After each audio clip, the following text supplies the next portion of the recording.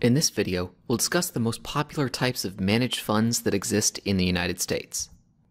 I'll start off with a brief introduction of the investment companies we often think of when we discuss managed funds. Then I'll describe mutual funds in greater detail.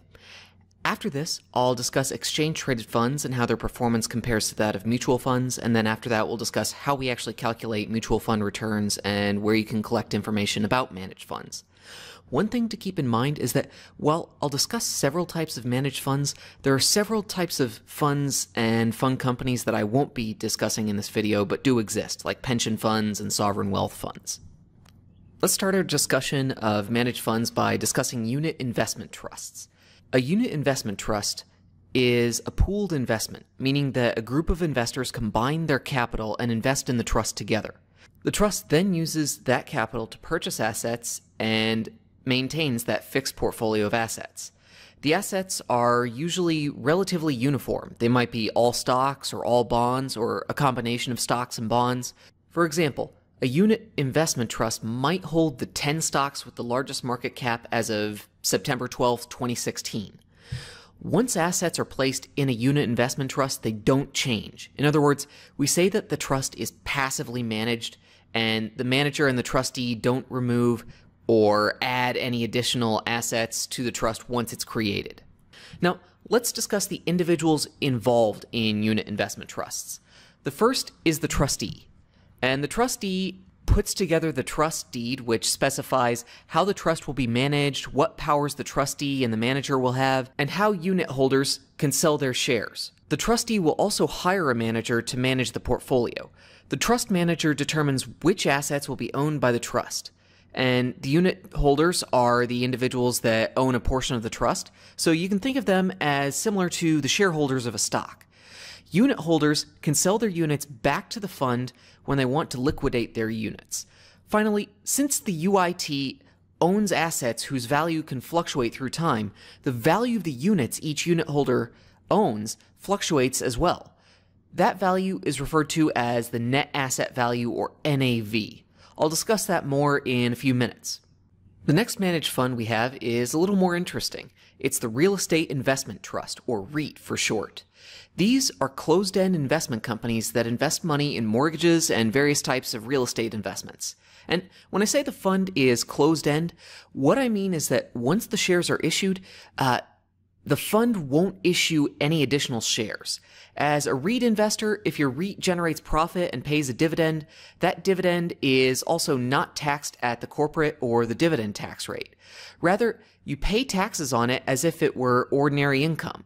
Now, this is a big benefit for REIT investors since they don't face double taxation like they would if they had just invested in the stock of individual companies. So think of what happens when you invest in the stock of, say, Apple. The operating income of Apple is taxed once at the corporate tax rate, and then again once it's distributed in the form of dividends, you get taxed at the dividend tax rate. Now, to balance that benefit, REITs are bound by several strict laws that govern what they can invest in and how they can distribute cash to investors. First, all REITs must have at least 100 shareholders, no 5 of whom can own more than 50% of the shares between them. Second, at least 75% of the REIT's assets have to be invested in real estate, cash, or U.S. treasuries. Finally, REITs must have a dividend payout ratio of greater than 90%. This means that if a REIT generates $10 million in profit during the year, it has to pay out at least 90% of that income, or $9 million, to its investors. Now, many malls in the U.S. are owned by REITs, as well as many apartment complexes. REITs often own property and receive rental income from the tenants. In fact, one of the largest REITs, the Simon Group, is based in Indianapolis. If you've ever eaten downtown in Indianapolis at Pettichou, you've been in the Simon Property Group's lobby. The next type of managed fund company I'll discuss is a hedge fund. Hedge funds have a very broad definition. They're investment funds that pool capital from a limited number of accredited investors, invest that capital, and then offer a return to their investors. Now, I know that's vague, but that's because there are a lot of different funds that are defined as hedge funds. In general, hedge funds are structured as limited liability companies, or limited partnerships. They receive an initial investment from investors, and sometimes they'll borrow money in order to invest it. Now, unlike other funds I'll discuss in this video, there are very few restrictions on what hedge funds can invest in. They can buy stock, short stock, buy government debt, purchase debt that's been defaulted on, invest in futures, options, or swaps. They can even buy companies outright. In essence, hedge fund managers have extreme flexibility when deciding what to invest in. Hedge funds also have very few reporting requirements. They don't have to disclose their portfolio or their returns to the public. This is one reason why academics know relatively less about the hedge fund industry than the mutual fund industry. Now let's talk about how a fund manager makes money. A hedge fund manager makes money by charging an annual fee from his or her investors. Until recently, the most popular fee was called 2 and 20, where the fund manager received 2% of the assets under management, as well as 20% of the profits generated by the fund during the year. Recently, this fee has been significantly reduced as hedge funds are facing competition from passively managed funds. Finally, let's talk about who can invest in a hedge fund. To invest directly in a hedge fund, you have to be an accredited investor, meaning that you have to currently have a net worth of greater than $1 million and or an annual income of $200,000 as an individual or $300,000 if you're filing your taxes jointly with your spouse. This restriction is in place primarily to prevent less wealthy investors from losing their life savings on hedge fund investment. As you might imagine, given the assets hedge funds can invest in, they're often much more risky than other managed funds I'll talk about in this video. Now, if you'd like an example of a hedge fund, I'd encourage you to take a look at either 2 Sigma or AQR. These are two of the largest hedge funds, and they have very different investment strategies as noted by their fund prospectuses. Now that I've discussed the other managed fund types, let's talk about the managed fund type that I'll spend the most time on in this video, mutual funds. Now, mutual funds are pools of assets that are managed by an investment company. Investors buy shares of the mutual fund that increase or decrease in value based on the value of the portfolio managed by the mutual fund. There are many reasons why investors would want to invest in a mutual fund. First, they allow you to track how your portfolio's value has changed through time and how it performed relative to some benchmarks like other managed funds with a similar risk or the S&P 500 index. Next, mutual funds allow you to diversify your portfolio. Rather than investing in, let's say, 10 individual stocks, you can invest in one mutual fund that manages a diversified portfolio of 50 stocks. This allows you to almost completely eliminate the firm-specific or diversifiable risk of your portfolio. The next benefit of mutual funds is that they're managed by a professional manager who's supported by researchers who determine whether specific securities or sectors are overvalued or undervalued. The fund manager receives regular reports from their analytical staff and invests or divests assets based on market conditions, expected returns, and fund needs. Finally, fund managers charge relatively low fees if we're comparing mutual funds to hedge funds or private equity funds. Historically, the fees for investing in mutual funds were a lot higher, but pressure from ETFs has dramatically reduced the annual fee, otherwise known as the expense ratio, for many mutual funds. In other words, for many mutual funds, you can pay a very low annual fee based on the amount that you invested for professional managers to manage your assets. Now let's talk about how you calculate the value of your investment in a mutual fund. This formula that you see is the formula for the net asset value, or NAV. The NAV represents the value of each share the mutual fund has issued to investors in exchange for their cash when they initially invested. Now, this NAV is calculated by summing up the total market value of the fund's portfolio, subtracting any liabilities that the fund owes in terms of labor or overhead, and then dividing by the number of shares the fund has issued to investors. So this NAV, if you want to think of it as something, you can think of it almost like the intrinsic value of the mutual fund shares. It represents what those shares should be worth based on the fair value of the underlying assets in the mutual fund's portfolio. Now that we know a little bit about the basics of mutual funds, let's talk about the two types of funds. The first are called closed-end funds, and these are funds that only issue a set number of shares when the fund is created by the fund family, hence the name closed-end funds. It's closed after it issues the initial funds. So if the fund issues 100 shares when it's created, you have to buy shares from another investor who owns those shares right now in order to buy into the fund. The fund itself doesn't issue any new shares after the fact. Now, since investors can only buy and sell shares from each other, shares of popular or very unpopular mutual funds can be bid up or down beyond or below the NAV.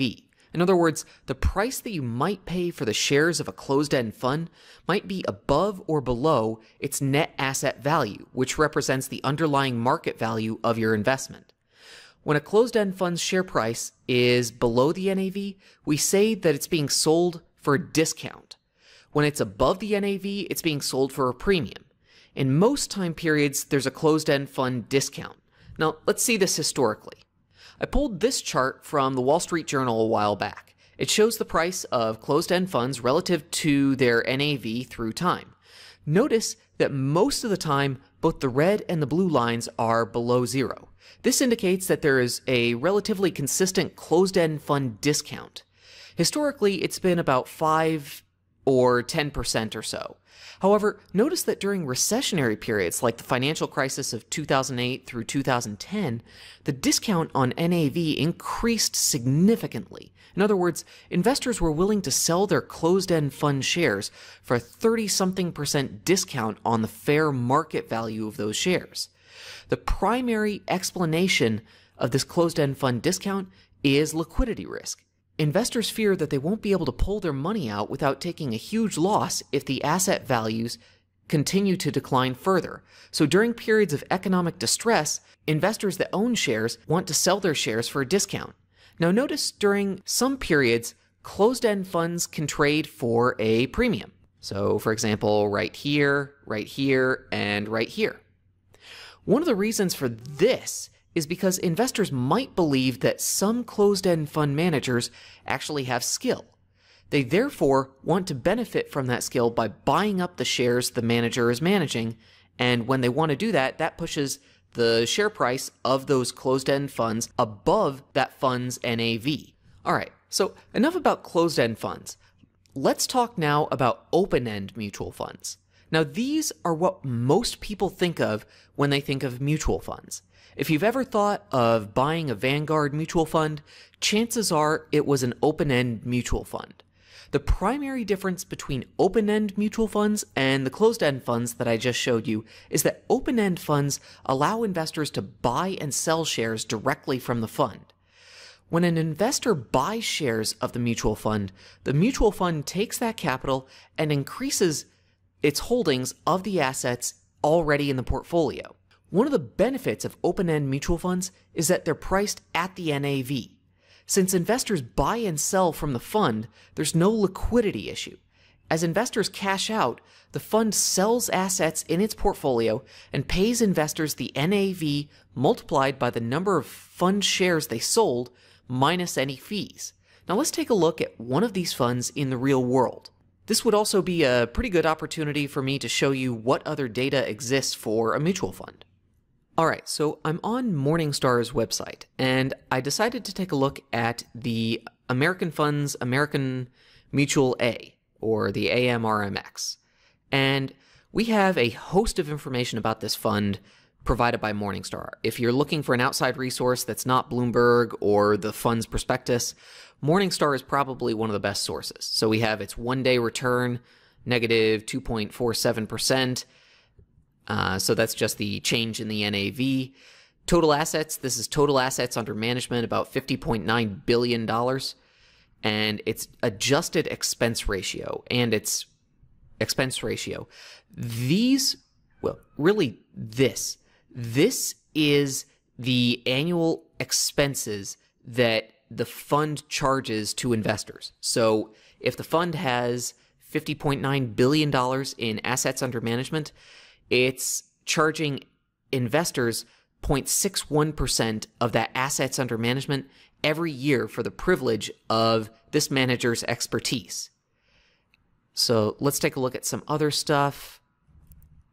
So here's a chart of the fund's performance through time. Obviously, it's done quite well through time up until recently.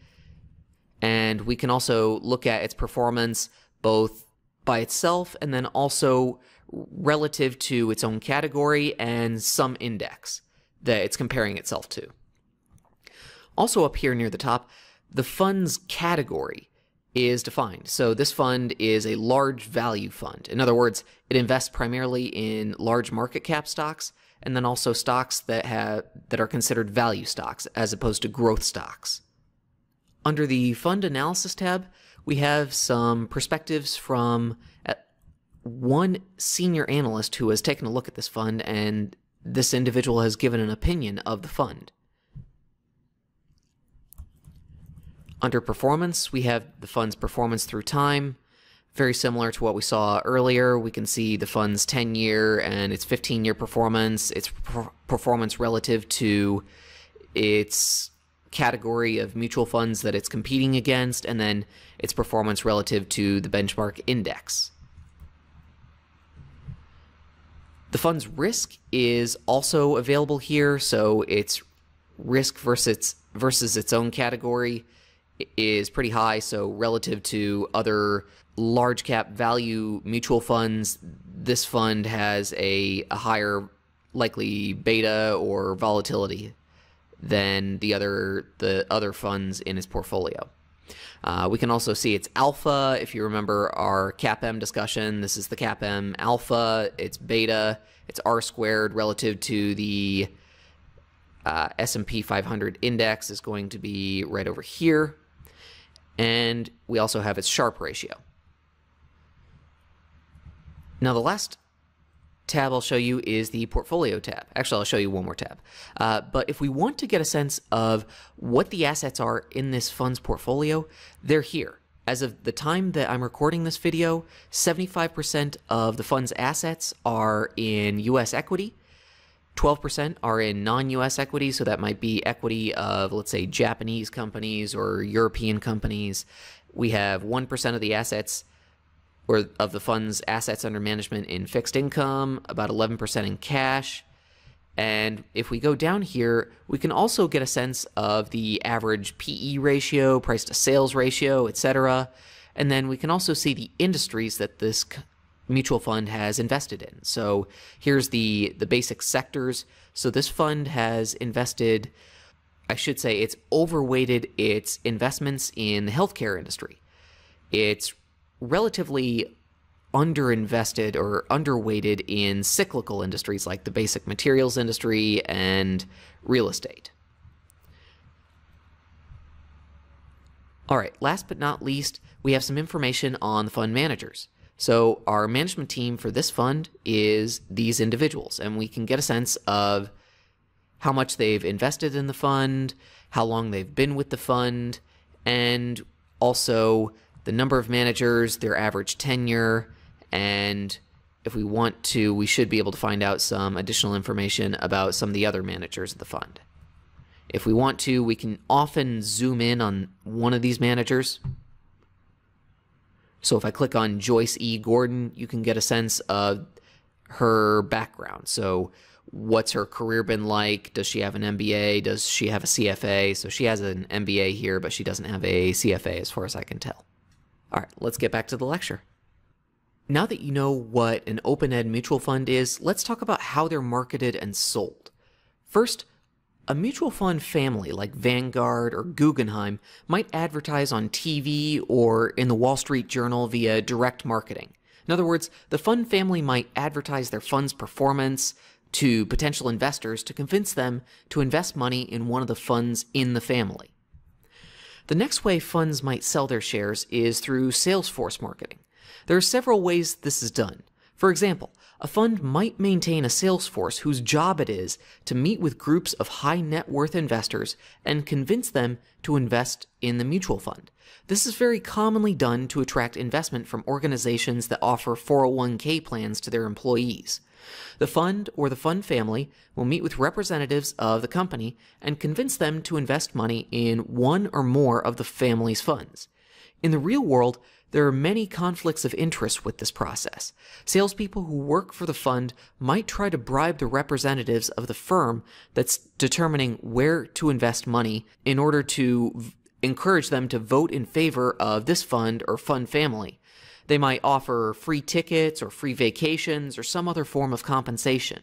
Now, the reason the salespeople do this is because they might be compensated based on the assets that they bring in to the fund. So obviously there's a potential conflict of interest. Now, the final popular way that mutual funds are marketed and sold is through financial intermediaries like commercial banks or personal financial planning firms. If you're meeting with a financial advisor, that advisor might recommend that you invest in a particular mutual fund because its objectives match yours and its historical performance has been pretty good. But just be aware that at some financial planning firms and other financial intermediaries, the individual selling you the fund might be compensated based on whether they're able to convince you to invest, which again leads to conflicts of interest. So to sum up, there are many ways that mutual funds are advertised and sold, but the most important thing to remember is that many of the individuals selling investors on a mutual fund receive compensation based on whether they're able to convince investors to invest in that fund, not on whether they made a good recommendation to the investor. So always ask how a salesperson is being compensated before you invest in shares of a mutual fund. All right. Let's take a look at an example to reinforce some of what we just covered. So this is just a standard CFA question. A student from the audience asked you to explain the differences between open-end and closed-end mutual funds. Which of the following will least likely be included in your explanation? A, shares in closed-end funds can be bought and sold anytime during the trading day. B, open-end funds are more likely to trade at a discount to NAV, while closed-end funds generally trade close to the NAV. Or C, when selling shares, investors in open-end funds sell the shares back to the fund, whereas investors in the closed-end fund sell the shares back to others in the secondary market. Well, we did take a look at closed-end funds and open-end funds, so you should know that closed-end funds are more likely to be traded at a discount, and for that reason, the answer here would actually be B. Answers A and C are both true. So closed-end funds, I'll mention it again later in this video, but closed-end funds are traded very much like stocks. You can buy and sell them during the trading day. And for that answer choice C, when you're selling shares as an investor in an open-ended mutual fund, you can sell your shares directly back to the mutual fund. So answer choice B is the only thing that is not true here. Now, it's time to discuss fee structures of mutual funds. Every mutual fund is going to have a different fee structure. However, I've listed some of the most common fees here. The fee that every mutual fund investor pays is for operating expenses. This is the fee that covers the salaries of the manager and the researchers, the overhead costs for offices, and any data and tools the fund needs. The next fee you might see is the front-end load. This is the fee you pay as soon as you invest. It's a percentage of the value you invest. The back-end load or redemption fee is the percentage of the value you're withdrawing from the fund that gets paid to the fund. In other words, it's the charge for you pulling your money out. This fee is often used to prevent investors from pulling their money out a little too quickly. Finally, we have the 12b-1 fee. And this is the fee that you pay to cover the advertising expenses of the mutual fund. In other words, it's the fee that covers the salespeople the mutual fund has hired to sell new shares of the mutual fund. All of these fees are going to be disclosed in the fund's prospectus.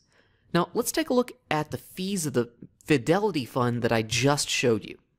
Okay, so I've just clicked the hyperlink from our PowerPoint slide, and over here on Fidelity's website, we can access the prospectus of this mutual fund. Now, the prospectus, as I said in one of our very early lectures, is kind of your roadmap. It's the document that tells investors everything they need to know in order to feel comfortable investing in a mutual fund. So I will focus primarily on the summary prospectus. So if I scroll down here, you'll get some information about the fund, its investment objective, and then one of the very first things you'll always see are the fees. So here's our management fee of about 1.5 basis points. And then we have a distribution fee and other expenses, and that totals about 0.015%. So the fees here are incredibly low.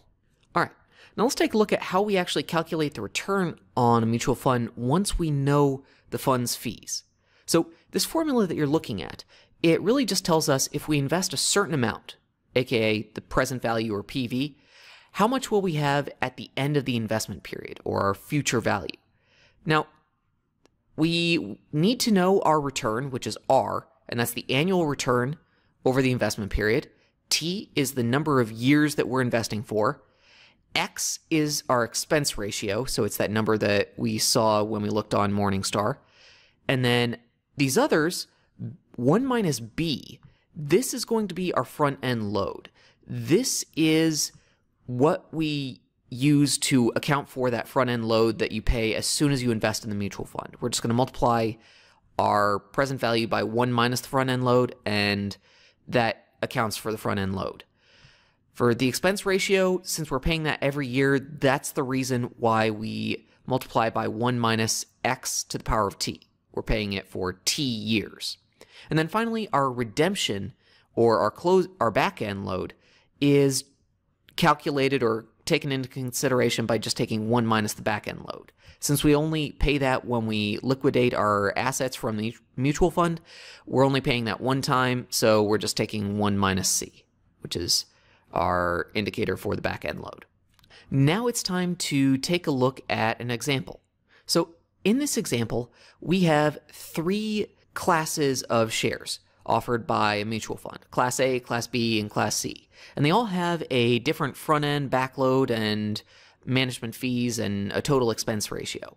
So if we know that we have invested $10,000 in each of these fund classes and we're investing for 5 years and assuming an 8% return, how much are we going to have at the end of the investment period, at the end of 5 years? Well, to work this problem, what I'm going to do is I'm going to use that formula from a few seconds ago, and I'm going to move over to Excel since this makes it much easier to work the problem. So I'm over here in Excel in our Chapter 12 example spreadsheet, and let's go ahead and calculate the value or the future value of any funds or $10,000 invested in the Class A shares, let's say in 1 year.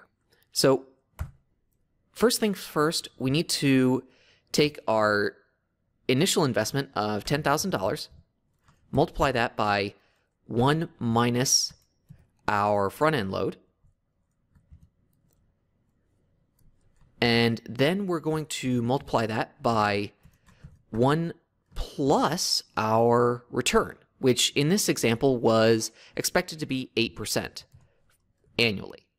And since we are investing for a certain number of years, in this case 1, I'm going to link that to cell C14.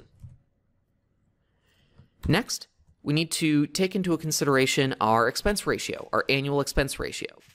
Now, our expense ratio is just 0.25% or 25 basis points, so I'm going to take into account 1 minus that value and take that to the, well, first. And finally, if we have any back-end load, that's going to be taken into consideration at the very end, so 1 minus our back-end load. Now, before I go any further, I am going to link several of these, or hard code some of these different variables so I can copy the formula across. So D5, I want to put a $sign in front of the 5. Same thing for the D10, and also for the D6. So they'll copy across as I drag this across. And next, I want to put a $sign in front of these year variables. And that should do it. All right, so if we invested $10,000 in the Class A mutual fund shares, at the end of year 1, if we pulled our money out, we'd have $10,557. Now, if we invest for a longer period of time, we should end up with about $43,445. And Just to complete the process, I will copy this across and down. All right, so if we've done this correctly, we can get a sense of, given the same expected return, how big a difference the fees actually play in the future value of our investment.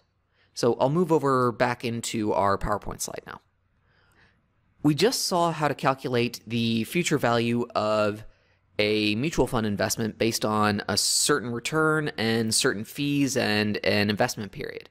Notice here the difference that the fees actually make. So the Class A and Class C shares, they have a pretty similar future value, but the Class B shares, the expense ratio for Class B shares is 2%. It's much higher than the expense ratio of Class A or Class C, and this expense ratio of 2%, you're paying this every year. So this is really why fees are so damaging to investors when they invest in mutual funds. If you're investing in a fund with a very high fee, it's going to dramatically eat up any possible return that you might have gained. I mean, you're losing here. I mean, you have an opportunity cost of potentially $14,000, $15,000. So it's a big deal, the fees. So you always want to identify mutual funds that have the lowest fees possible. Now, there are a lot of mutual funds out there. If you have a long-term investment objective and you want to focus on a certain asset class, there's almost certainly a mutual fund that matches those needs. There are funds that focus on common stocks, preferred stocks, bonds, and even other mutual funds. You can hold funds of funds, literally. So some funds focus on geographic areas, while some funds will focus on different sectors or industries. Finally, some mutual funds will hold securities in several asset classes, like stocks and bonds.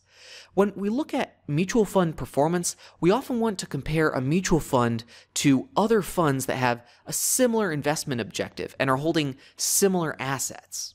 Speaking of investment objectives, I do need to discuss what's in the prospectus. Now, as I said all the way back in one of our very first lectures, the prospectus is the roadmap for a managed fund. It tells an investor everything they need to know about a fund, so it's important to know what goes into that prospectus. So let's take a look at that prospectus that we had for Fidelity, the Fidelity Fund, in a little more detail. So here's our Fidelity Fund's prospectus, and like most prospectuses, we have some beginning information, and then it's broken down into several categories. So the objective is always going to be near the top of the document. So this fund that we've been talking about seeks to provide investment results that correspond to the total return. So in terms of return, what the fund manager is focused on is capital accumulation and dividend income. And it's attempting to outperform other common stocks publicly traded in the US. The strategies are going to be listed usually right after the objective, and this is actually how the fund achieves its objective. We also have a sense of what security types the fund is going to be investing in. So equity securities, as opposed to, let's say, mutual funds or treasury securities, etc. And in any prospectus, you're also going to be given a list of the most important risks of investing in this fund. So stock market volatility, obviously a big concern, correlations to the index, passive management risk, securities lending risk. There are all kinds of other risks, interest rate risk that might not be mentioned here, but it's a significant concern. And then down here, we'll have some additional information on the fund management. So here's a blurb about who is managing the fund, how much they're being paid, etc., who our advisor for this fund is, and where the manager is located. In this case, there are many managers. Given the size of this mutual fund, it's not out of the question, and we have a background on each of them. Now, before I move on and talk about ETFs, there are a couple of final points you should know about mutual funds that I didn't really have a good way to slip in earlier, but you should know. First off, most mutual funds, as a general rule, when they're creating their prospectus and initially selling their shares, they'll often limit the amount that they can invest in any one security to 5% of the total portfolio. So this means mutual fund managers can't overweight their portfolio in any one security like Apple or Amazon. Now, next thing you should know is that most mutual funds are not allowed to short securities. They can't short stocks, they can't do anything like that. So that's just one of the well-recognized rules when it comes to mutual funds. Also, most mutual funds are actively managed. We have a couple of different ratios and measures that will determine how actively managed a mutual fund is. There's something called active share that you can look at, but usually mutual funds are going to be actively managed because, quite frankly, they have to justify why they have higher fees than ETFs. And then finally, you should know that, as I guess I mentioned already, closed-end funds trade like stocks on the market. So you can buy and sell shares of closed-end funds just as you would, say, shares of Apple as the market is open. Unlike closed-end funds, however, open-end funds are typically redeemed and they sell their shares based on the NAV at the end of the trading day. So the NAV of a particular open-end mutual fund might go up or down during the trading day, but at the end of the trading day, whatever the closing NAV is, that's the NAV that if you wanted to buy shares of that mutual fund that day, that's going to be the price that you pay per mutual fund share. Now it's time to talk about one of the primary competitors to mutual funds, exchange-traded funds, or ETFs as they're more commonly known. Now, ETFs are almost identical to mutual funds, except that they're traded more like stocks, and typically they have lower fees. So unlike mutual funds, ETFs are primarily passively managed. This means that the manager isn't trying to identify undervalued or overvalued securities to buy or sell, and ETFs often track some index or some basket of securities. For example, the largest ETF in the world based on assets under management is the S&P 500 ETF, which tracks the S&P 500 index. The only time a security is added to this ETF is when the security is also added to the S&P 500 index. Because ETFs are passively managed, they spend far less time on research, and they also spend far less money. This means that their fees don't need to be as high, and this is why ETFs charge lower fees. For example, as of the time that I'm recording this video, the expense ratio on the S&P 500 ETF was 9.5 basis points. The low fees are one reason why the ETFs are so competitive relative to mutual funds. Now, there are other benefits of ETFs. First, because they trade like stocks on the market, they can be sold short or bought on margin. You can buy and sell them both during trading hours and then also in the aftermarket and pre-market periods if your broker allows it.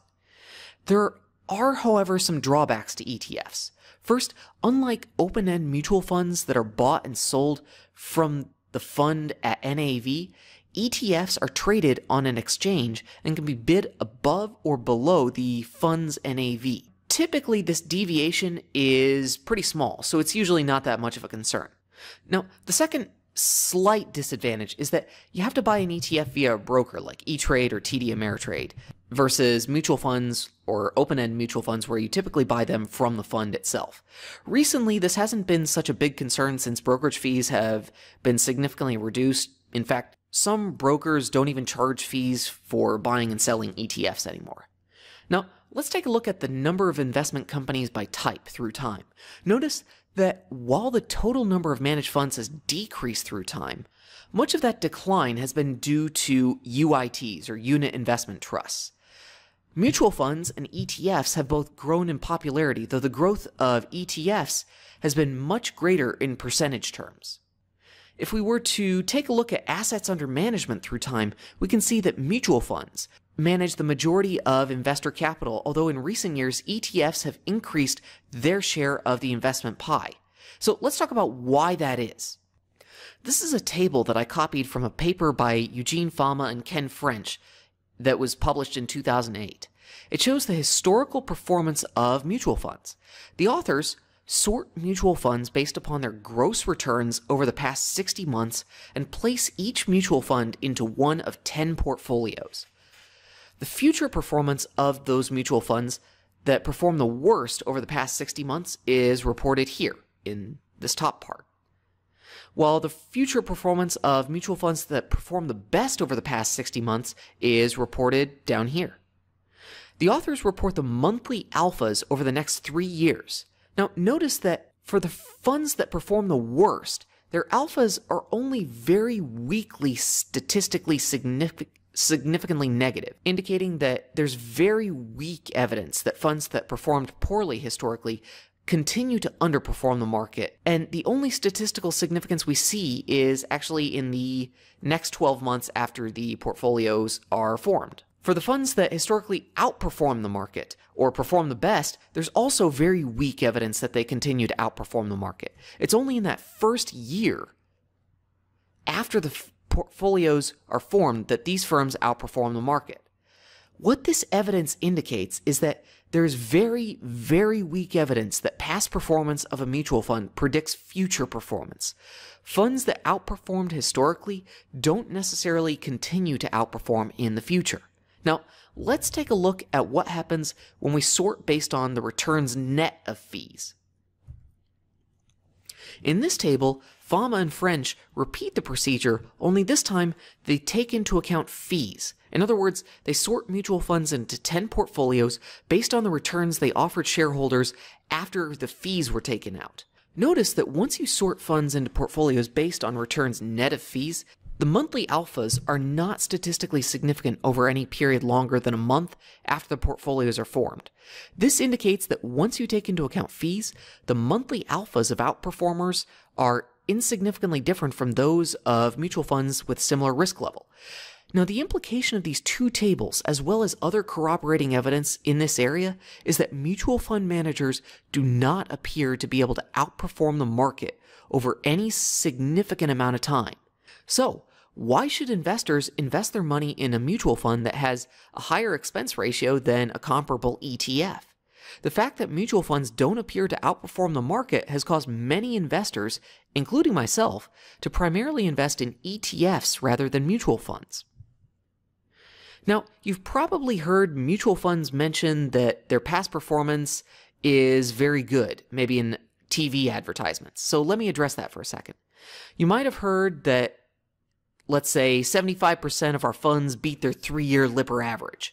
Now, this may be true for some funds or some fund families, but mutual funds as a whole have underperformed the Wilshire 5000 index for 25 of the last 41 years, or the 25 of the 41 years from 1971 to 2011, after you consider fees. So why do we continue to hear the phrase X% of our funds beat their 3-year Lipper average? Well, it's because there are many ways that fund families can manipulate the number of mutual funds they actually manage. Poorly performing mutual funds are often liquidated, and those funds are placed in another fund in the family that did outperform its 3-year Lipper average. So, for example, if a fund family has 10 mutual funds, and 5 outperformed and 5 underperformed their Lipper average, the fund family could close the 5 underperforming funds and move those funds into outperforming funds, and then claim that 100% of their active funds beat their 3-year Lipper average. The choice of the benchmark is also often left to the discretion of the fund manager. Now, I do have a couple of final explanations for why mutual funds underperform the market. First, many mutual funds are prevented from investing more than 5% of the portfolio's assets in any one security. I guess I already mentioned that earlier. What this means is that the fund manager can't significantly overweight the security in any security in the portfolio that they have a strong belief is undervalued. In other words, if I'm managing a portfolio and I think that Amazon is undervalued and it has an implied alpha of 40% over the next year, I can only put 5% at most of my portfolio's funds in Amazon. So this is one of the reasons why mutual funds are often seen as potentially unable to outperform the market. Now that you know a little about mutual funds and ETFs, let's talk about how the return on a mutual fund is calculated. Essentially, we use the holding period return formula, but we also include any capital gains distributions in the calculation.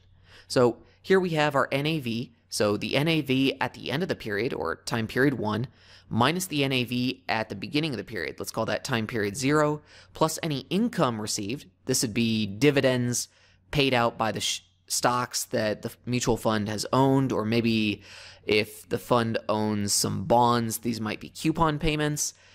And these capital gains distributions, what these are any capital gains that are realized when the fund sells a stock that it owns for a capital gain. So for example, let's say the fund I'm managing sold Amazon shares for a capital gain of 10%. That capital gain distribution is going to be recognized right here, and we're going to divide all of this by the original NAV, the NAV at the beginning of the period. So let's take a look at an example. The initial NAV of this fund is $20, and so that's the NAV of the open-end mutual fund when you bought shares. And this fund had income distributions of 15 cents, so that's probably in the form of dividends, and capital gains distributions of 5 cents, so it probably liquidated some of its shares in its portfolio, and that's the capital gains on those shares. And then its ending NAV is $20.10. Now, the return on that mutual fund is going to be just that ending NAV of $20.10 minus the starting NAV, plus all of the cash that's been received by the fund. So the income, so the dividends, and then the capital gains. And so once you scale that by the starting NAV, that's going to give you a return of 1.5%. All right, last but not least, let's talk about where you can find information about mutual funds. Now, I've already shown you a prospectus. You can pull any mutual fund prospectus both from the fund's website and also from the Edgar database, the database that I've mentioned many times that is put out by the SEC. A fund will also issue a statement of additional information and an annual report, which details past performance and any updated information on the fund. Now, if you want to use outside sources, Yahoo Finance can provide some basic information on mutual funds. However, the most helpful outside resources on mutual funds are going to be the Bloomberg Terminal and Morningstar. So let's summarize some of the more important points I mentioned in this video. First, some managed fund types are actively managed while others are passively managed. We saw that unit investment trusts and ETFs are passively managed, whereas hedge funds in particular are actively managed. Mutual funds are primarily actively managed, but the scale of their active management depends on the fund manager. Next, I did talk about hedge funds and how they had much more flexibility in what they invest in than mutual funds. So they don't have to only invest in, let's say, bonds or stocks. They can also invest in options or futures or forwards. So they have unlimited ways that they can invest. And any asset class that exists, usually a hedge fund can invest in it. Next, different funds will have different objectives. Any fund, when they put out their prospectus, is going to specify their objectives in that prospectus, first thing. And so if you're identifying which fund to invest in, you need to look at their objectives straight away. That's one of the most important things that you should be looking at when you're investing in a mutual fund. Now, finally, I showed you the evidence or some limited amount of the evidence, but mutual funds historically have not been found to outperform the market, particularly after you take into account their fees. I realize that's not exactly a controversial statement, but it is something that is hotly debated in the industry and academia right now. And so with that, I'm going to wrap up. And if you have any questions about mutual funds or ETFs or any of the calculations I did today, please feel free to email me or call me. I am available as needed. So thank you very much, and I'll see you on the next video.